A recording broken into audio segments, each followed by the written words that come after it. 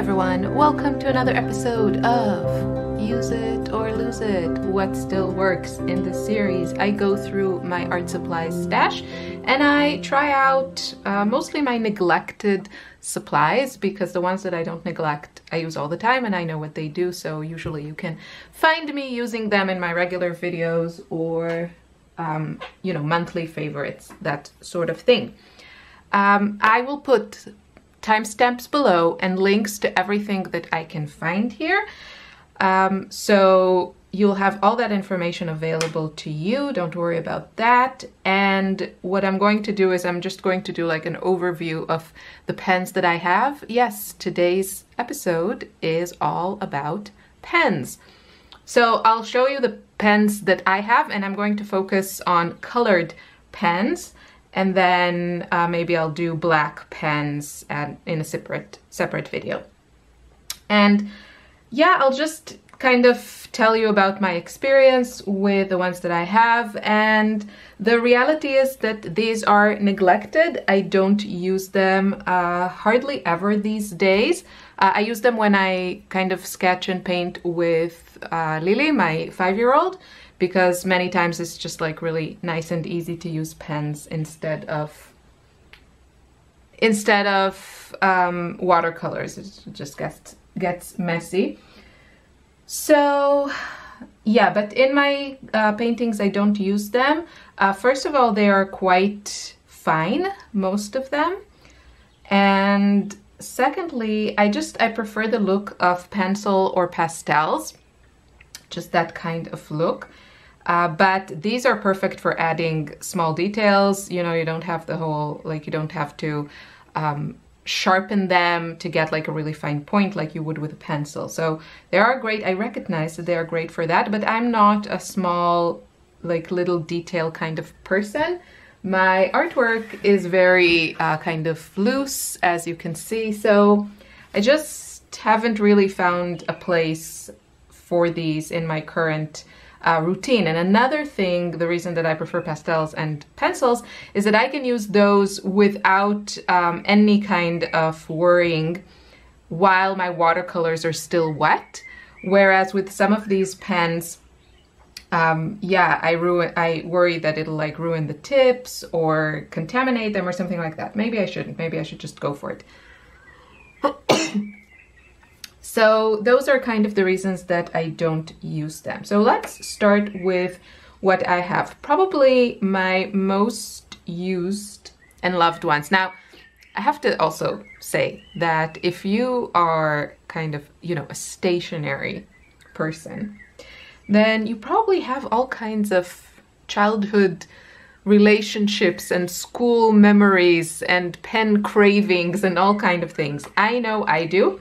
And I grew up in a small country, and I'm from Israel, by the way. I mentioned it in a recent video, but if you don't know. So when I grew up in the 80s, in the 90s, you know, we had kind of everything, but never in the scale that you can find things now, and also things you could find in the 90s in the States or even in Europe or something like this. I remember one of my most, like, I can't believe such places exists, was the stationery department at Selfridges and then Harrods also in London. And the first times that I was there, I was just like blown away, and I bought some stamps. I remember it, and I was so excited. Probably now if I see it, it's probably like a kind of a cheap set of stamps.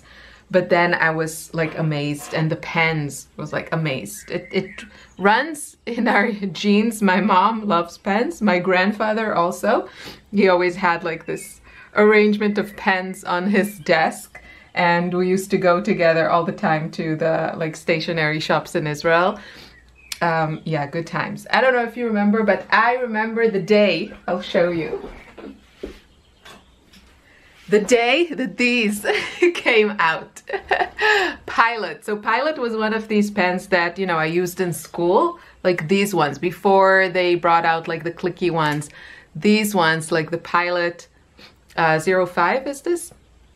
I used these, like the blue and the black, at school. And then I remember the day that they brought out the purple, the pink, and the like aqua color. That was one of the best days of my life. And I wrote in purple in my yeah, school like notebooks. That was great. Okay, let's move on. Okay, so probably the ones I use the most and love the most are the, I'll zoom in so we don't have everything on screen.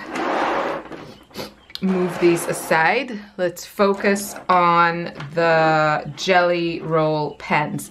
These come in a ton of sets and I really love them. Should I bring some sort of paper? What kind of paper is most appropriate for this?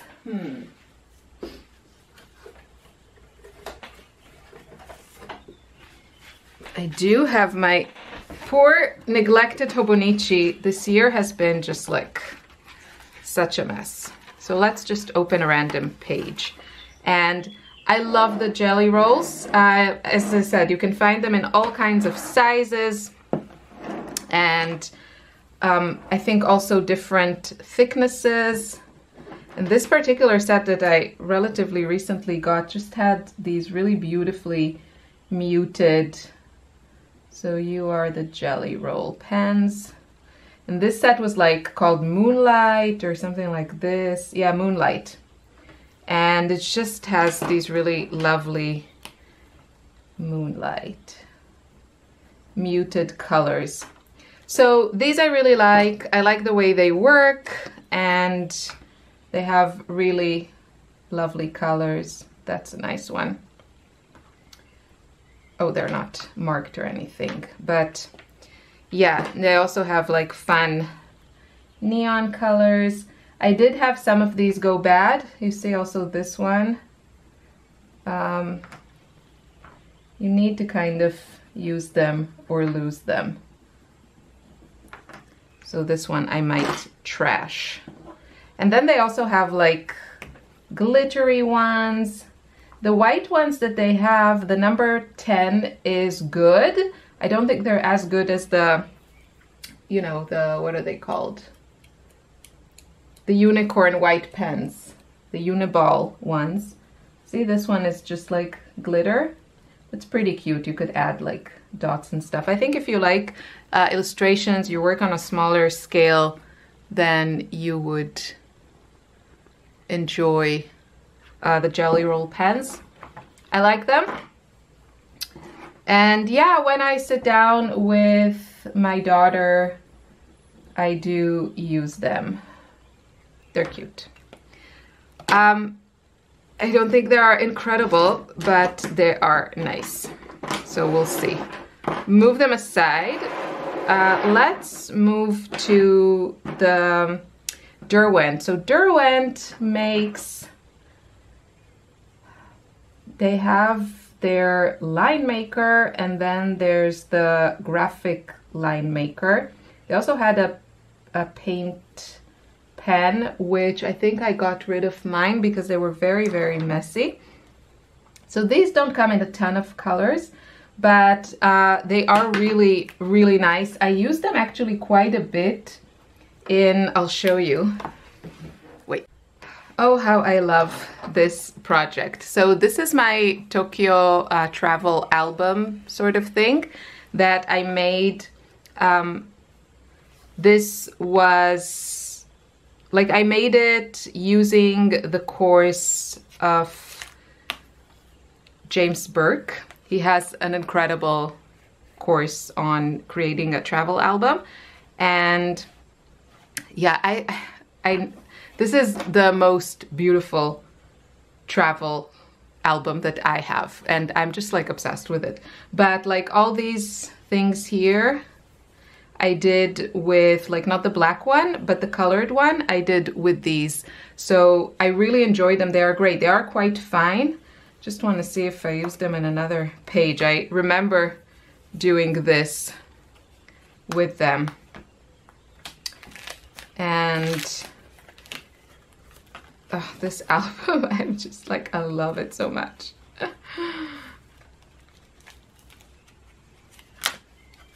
think that's why. I just remember coloring all those areas. I think here also I went around the marker with a fine liner. So, and I think also here, some of them, I think I kind of color coordinated, so I don't know if all of them, but when I could, I reached for these because they're really, really nice. Yeah, I think this one also is the pink one. So yeah, I do like them, and I think they're great quality, and I think the color selection is really fun. You know, you don't have to like, it doesn't get like super complicated. You can just get like a colored set, or I think they have like a sepia set or a gray set. So let's just see, this is the Line Maker 03 from Derwent. And I'm not gonna swatch like all the colors, it's pretty much what you see here, but this one then is the Graphic Line Maker. So not sure what the difference is. And then they have, this is these are 03, all the colored ones and the gray one, and then this one is 01.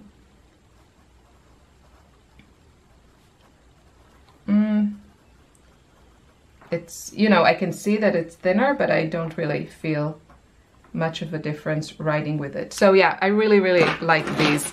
I think they're great.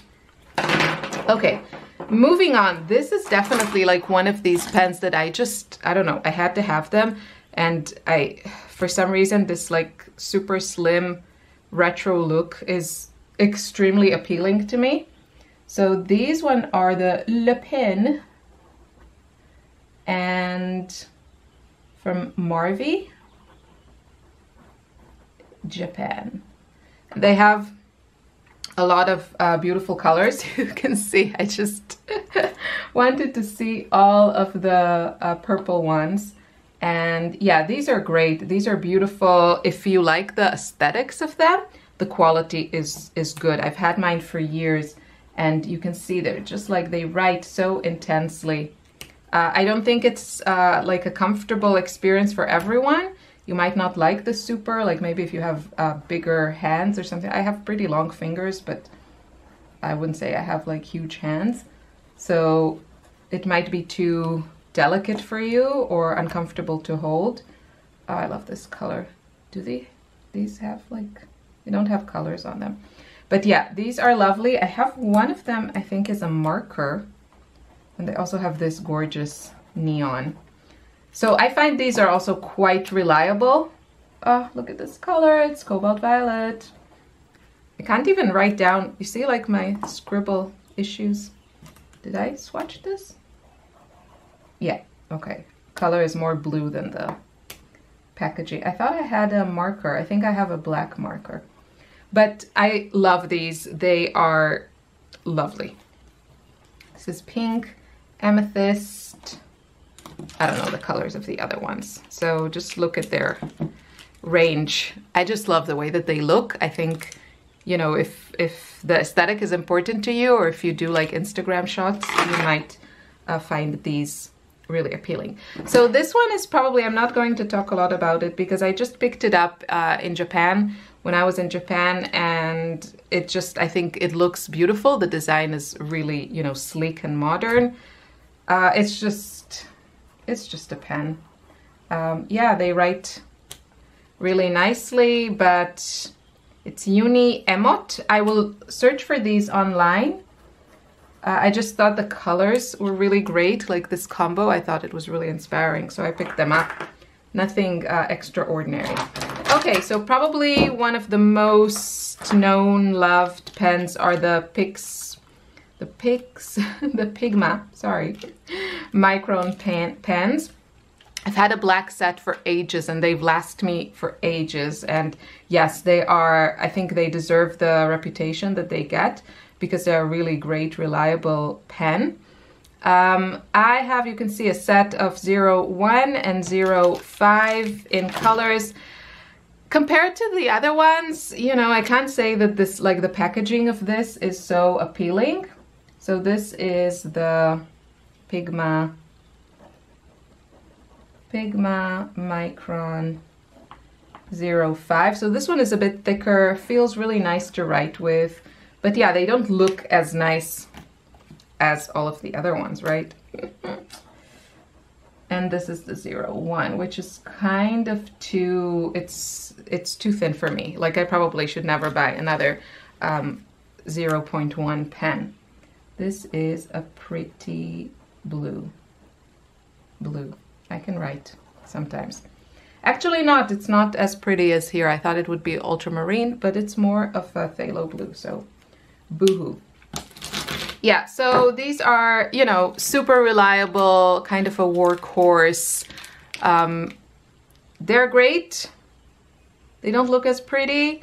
I think for people that use heavily Fineliners, this is a good choice. So now I'll show you, these are the Staedtler Triplus Fineliner, and to me they're very, very comparable to the Stabilo 0.88, the Fine 0.4. So these two are extremely common here in Austria. And I think this one was also one of my pen crushes as a teenager when these kind of arrived with all of the beautiful colors. There was a particular violet color, something like this. I'm actually shocked I don't have it. It's probably here somewhere because I feel like this is the color that I would always have, that I was of course obsessed with. Maybe it was this one? I think it was more violet.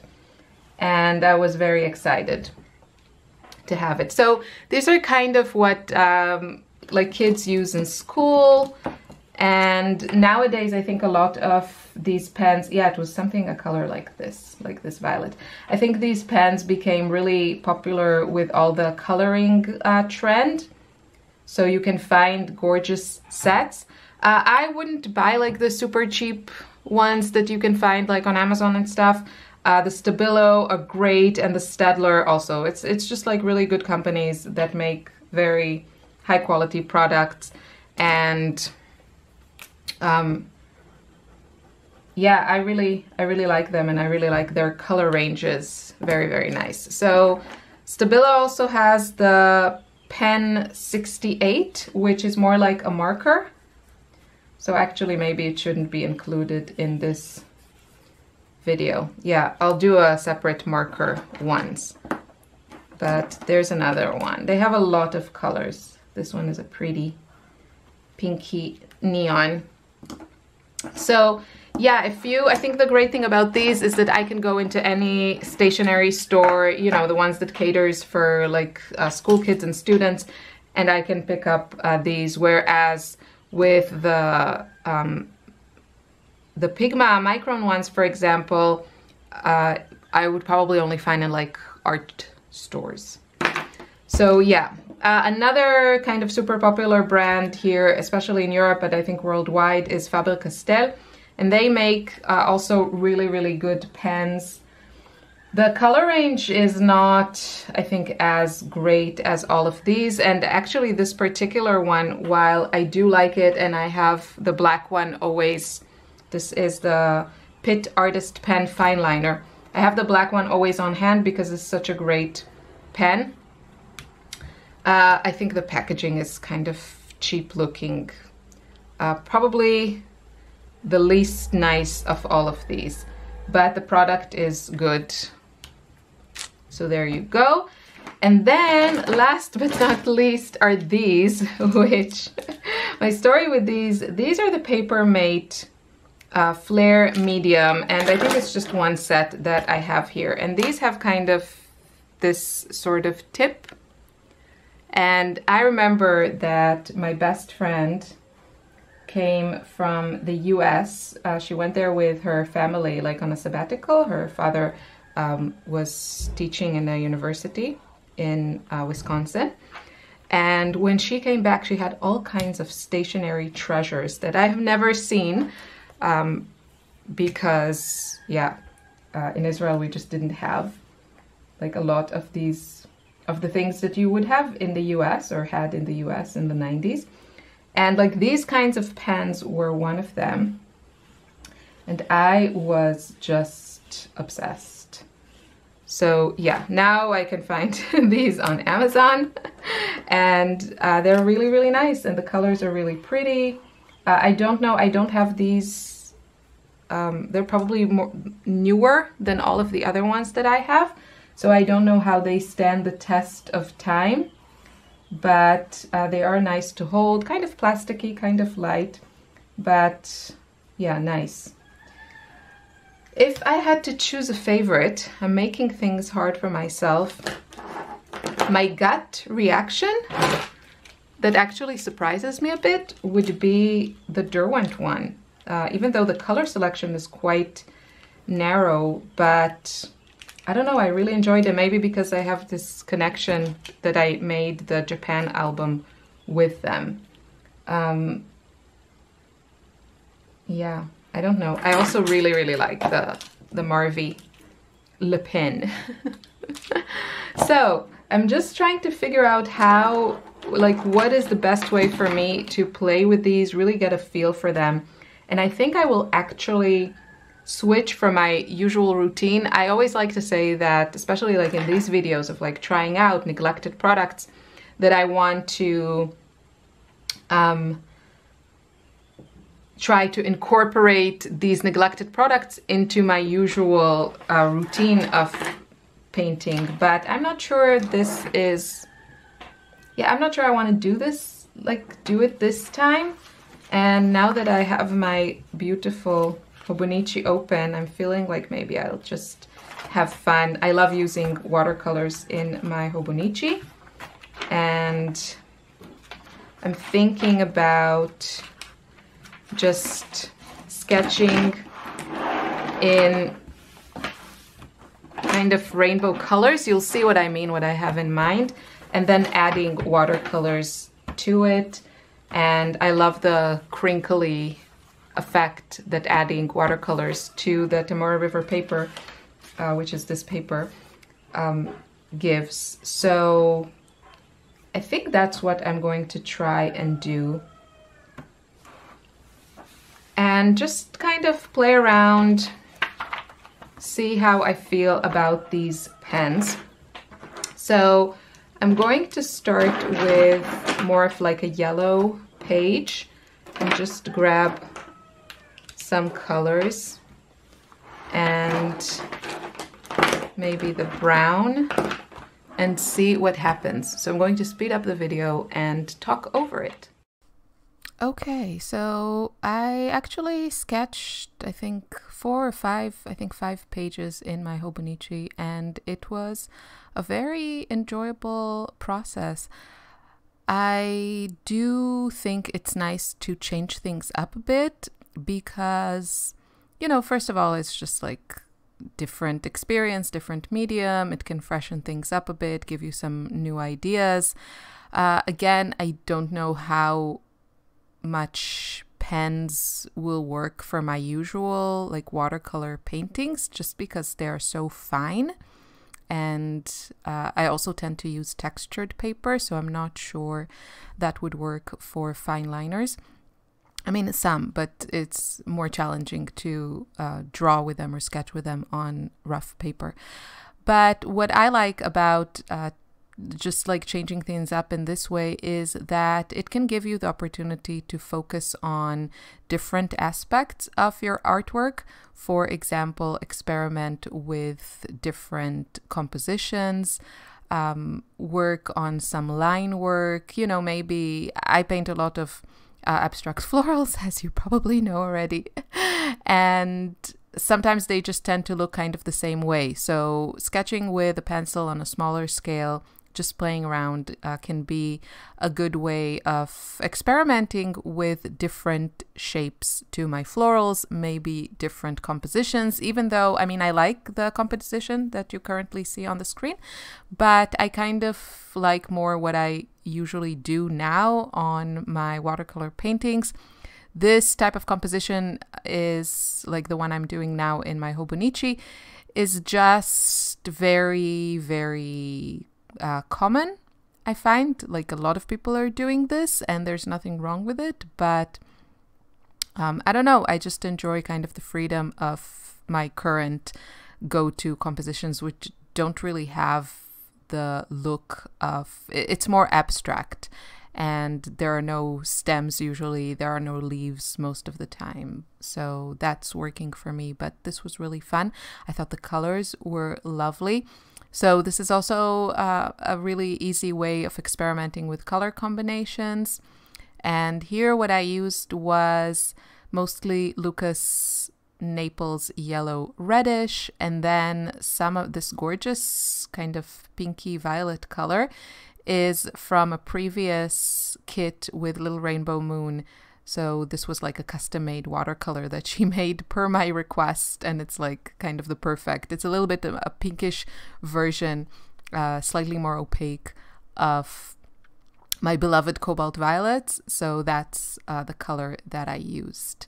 And again, I don't use a lot of like handmade watercolors for my paintings. I'm not sure why. Kind of in my head, I'm going in that direction of maybe one day selling my original artwork, and I just kind of, I don't want to risk having handmade watercolors with unfamiliar to me pigments and light fast ratings. So I try to just paint with artist grade watercolors and you know, like known pigments that have been tested. And also for most of my videos, you know, that I share with you, like color stories and everything, it is really, because color is so important to me, it is also important to me that whoever is watching and feel inspired and wants to try the colors that I'm trying, the combinations that I'm trying, I want it to be easily available, and I don't want people to, you know, feel like they're missing out on that perfect color story because I'm using some limited edition kit from last year. So it's not that I don't really love the watercolors, for example, like handmade watercolors in general, and definitely the ones that Little Rainbow Moon created for our collaborations. We made one also recently. It's just that, you know, I want you to be able to get things that I'm using. So yeah. Faces. I don't paint a lot of faces, but I do really enjoy sketching them, especially with pen.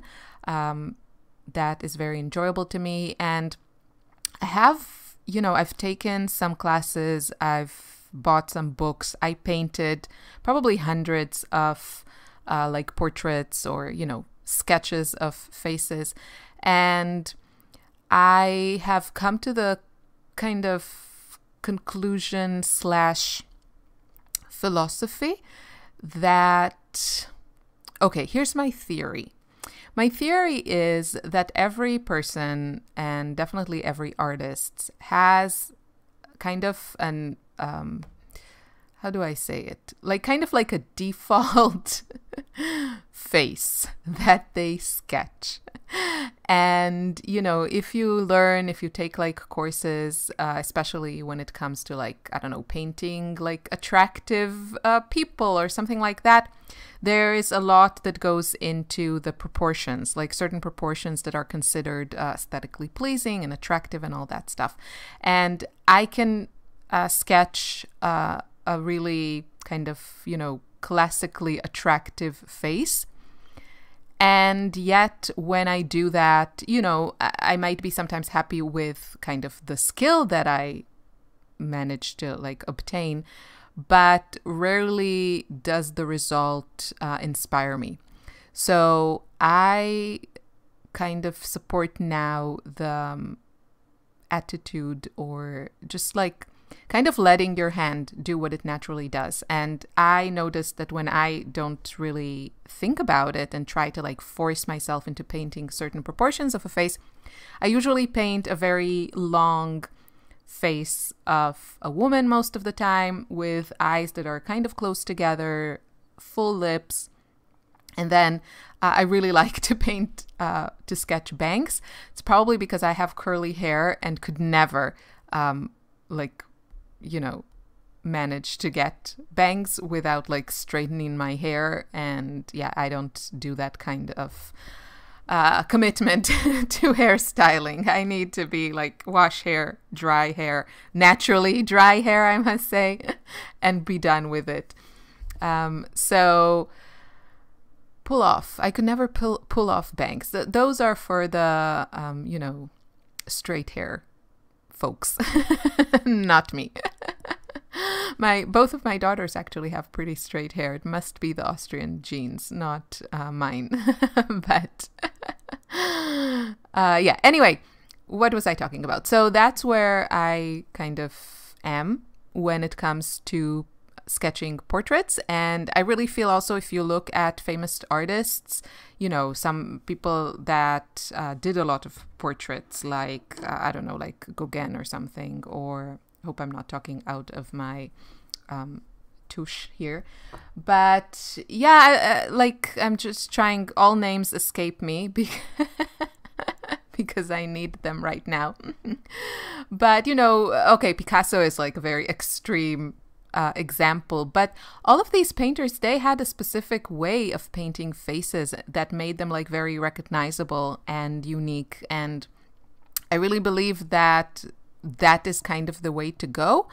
And it might not speak to everyone. And, you know, people will say, okay, that's a really ugly face you just sketched, perhaps.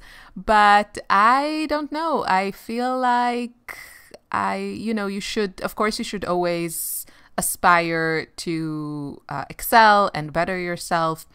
But there's also something to be said about authenticity and creating kind of more original or unique artwork, and not trying to confirm?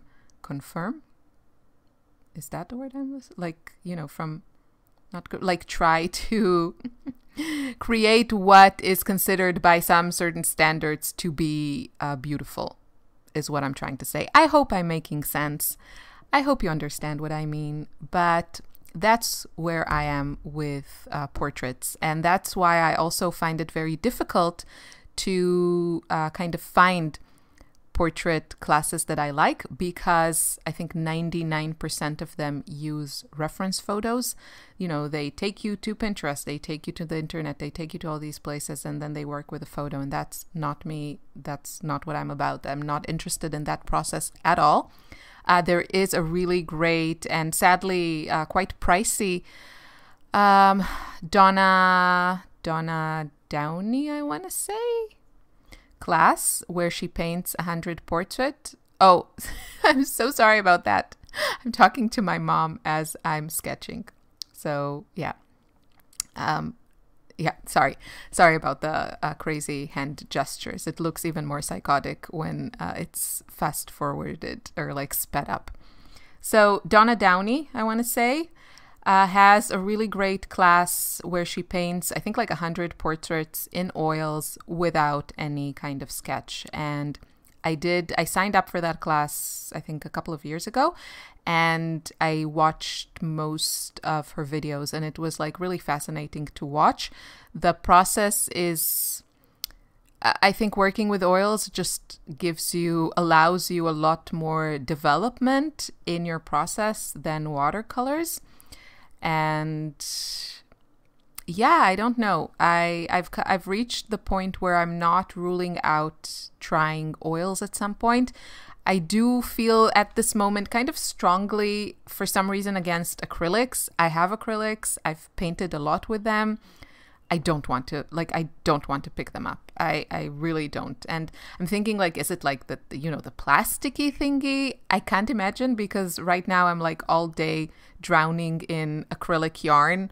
So, you know, obviously that's not the issue, but I don't know, something about the process of just like getting them out and then having them dry and then done with, like, super fast. And also, yeah, just the whole thing is very unappealing to me.